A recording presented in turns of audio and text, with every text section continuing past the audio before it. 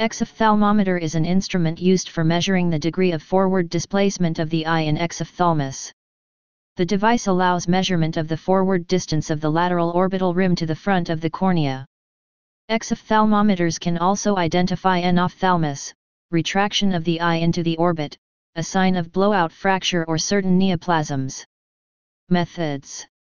There are several types of exophthalmometers. Hurdle and Ludi measure the distance of the corneal apex from the level of the lateral orbital rim, while Nagel measures the relative difference between each eye.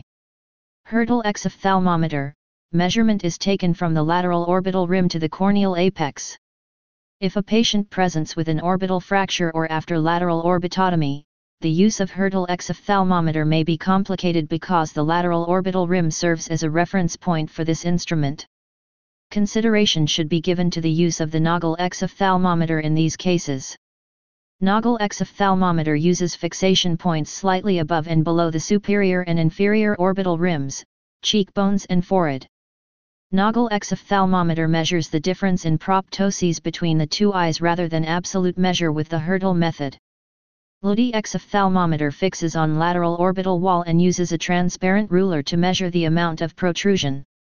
Normal values.